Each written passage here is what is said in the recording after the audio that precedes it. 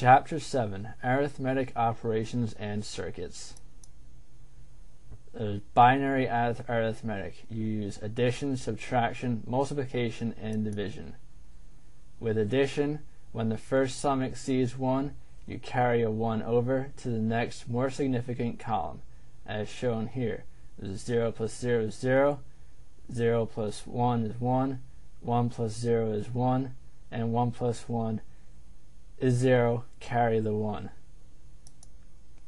In addition, the general form is A0 plus B0 equals sigma 0, or sum of 0, sum of the A plus B, plus C out, which is the carry out. It's a summation device. The carry out is added to the next more significant column as a carry in. This is shown through this truth table, is exactly how it was shown in the example prior to. You have in this example, you have adding two 2-bit numbers, A1, A0, B1, B0. You add them together, you get your C in, your carry in, and your sigma follows, and then your carry out as well at a 1 plus 1 value in either A1, B1, or C1. Subtraction, however, borrows values. It takes values such as this one. You have 0 minus 0 is 0, 0 minus 1 is 1, 1 minus 0 is 1, 1 minus 1 equals 0. The only one that borrows is the 0 minus 1 because its real value is negative 1, so it needs to borrow 1 to make up. The general form for this is A0 minus B0 equals R0, or remainder, plus B out, which is borrow out. And this is the truth table required for the subtraction of two binary digits in the least significant column. Here's an example of the same 2-bit subtraction. Instead of subtraction, and you have remainders, so you borrow to get your correct value. Multiplication, on the other hand, you multiply the 2 to the 0 bit of the multiplier times the multiplicand. You multiply the 2 to the 1 bit of the multiplier times the multiplicand. Shift the result 1 position to the left before writing it down. Then you repeat step 2 for the 2 by 2 bit of the multiplier. You take the sum of the parity products to get the final product. In division, it's the same as decimal division. We can see this through example 7-4. 7-4. Perform the following decimal divisions. Convert the original decimal numbers to binary and divide them. Compare answers. So for A, 9 divided by 3. Decimal format, 9 divided by 3. You have 3. You take away the 9 to get 0 remainder. The same thing goes for binary form. You convert 3 to binary as 0011, and 9 to binary is 1001, and you take away the exact same, which would be you have minus 11 as the remainder. Take that away, and you get your 3. And the same examples go for 35 divided by 5, which is 7, and 135 divided by 15, which is 9, and 221 divided by 17, which is 13. The 2's complement representation. Both positive and negative numbers can be represented. Binary subtraction is simplified by this representation, and it's usually done in groups of 8. The most significant bit, or the MSB, signifies positive or negative sign. The sign bit, 0 for positive or 1 for negative, is used in the 2's complement representation. We can see this via table 7-3 as a 2 decimal to 2's complement conversion. you have your decimal value here and your 2's complement conversion. So you take your 7, which is 0, 1, 1, 1, and your 2's complement, which is 1. And you take the same thing with your 2. Your 2 is all 1's, and your 1 is the reverse, which is there. 2's complement to decimal conversion. If a number is positive, convert directly. However, if the number is negative, complement entire 2's complement number. Add 1, then convert it to its decimal form. The result will be in a negative number. Using 2's complement with addition is just like a regular binary addition. However, subtraction, you convert the number to be subtracted to a negative 2's complement number, like a regular binary addition, and then the carry out of the MSB is ignored with this type of subtraction. In hexadecimal arithmetic devices, a 4 binary bits as a signal hexadecimal digit. In addition, you add the digits in decimal. If the sum is less than 16, you can convert to hexadecimal. If the sum is more than 16, you subtract 16, convert to hexadecimal, and carry 1 to the next more significant column. In subtraction, however, when you borrow, the borrower increases by 16. This is seen in this example. Subtract D7 minus A8 in hex.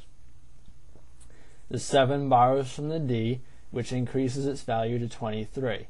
So 7 plus 16 equals 23, and 23 minus 8 equals 15, which is F. D becomes a C, and C minus A equals 12, minus 10 equals 2. BCD Arithmetic. Group 4 binary digits to get combinations of 4 decimal digits.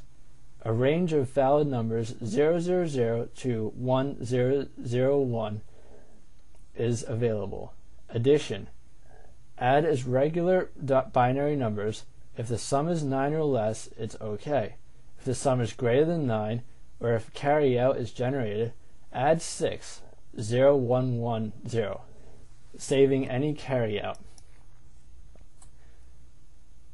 A basic adder circuit is described in figure 7-5. This is a full adder circuit. You can have a half adder circuit as well.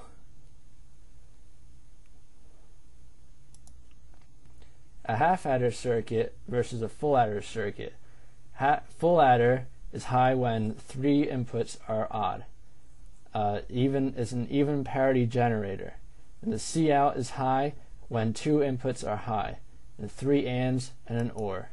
This is shown here with your full adder, taking those values and adding, and the same here in figure 7-8. And your Cout in this one is 1 for any 2 inputs high. Unlike this one, your sigma 1 is 1 for odd number of high inputs. This describes the complete full adder. You have your Cin bit and your A1 and B1. You're adding in, and you're adding in your Cin to get your full adding system. These are other representations of your half adder, your HA, and your full adder, FA. 4-bit full adders. 4-bit full adders are in a single package. You can get them in the IC form, and you will add 2 4-bit binary words plus 1 incoming carry. A fast look ahead carry. This type of carry evaluates 4 low order inputs. High order bits added at the same time. This eliminates waiting for propagation ripple. This type of adder is shown here by 4 different types of devices: the 7483, 74283 and the 4008 TTL or CMOS device. It's a 4-bit binary full adder with a fast carry. And this is an example of the fast look-ahead carry that takes the carry and C out value, determining whether or not there's going to be a carry, judging by what the inputs are. Some system design applications for these types of arithmetic operations: a 2-complement adder-subtractor circuit shown in figure 7-21. This uses the 4008 to take in your 8-bit values, your inputs, and add them, and with the carry it's able to take your output sum or remainder. And your BCD adder circuit is 7-22, taking your BCD values in your basic adder, taking it to the correctional adder, checking its errors, and outputting its correct value. The ALU is a multi-purpose device. This is the most common device in all microprocessing computers that takes in arithmetic operations and computes them for you. It has more operations than just add, subtract, multiply, but it obviously uses just add and subtract mostly to perform these functions. This is an example of an ALU. The 74181 has 2 inputs, A and input B, and its function select, which determines what function it wishes to do, and its F's is output, and it has the carry in and carry out and mode controls, and these are the function set that it can do. With the mode select, it can do anything from logic functions, all 16, to arithmetic functions, another 16 types. So in summary of this chapter, Chapter 7, Arithmetic Operations and Circuits, the binary arithmetic function of addition, subtraction, multiplication, and division can be performed by 1 bit by bit, using several of the same rules of regular base 10 arithmetic operations. The 2's complement representation of binary numbers is commonly used by computer systems for representing positive and negative numbers. The 2's complement arithmetic simplifies the process of subtracting of binary numbers. Hexadecimal addition and subtraction is often required for determining computer memory space and locations. Binary adders can be built using simple combinational logic circuits. A half adder is required for full addition of the least significant bits, and a full adder is required for addition of more significant bits. Arithmetic logic units, ALUs, are multi-purpose ICs capable of providing several different arithmetic logic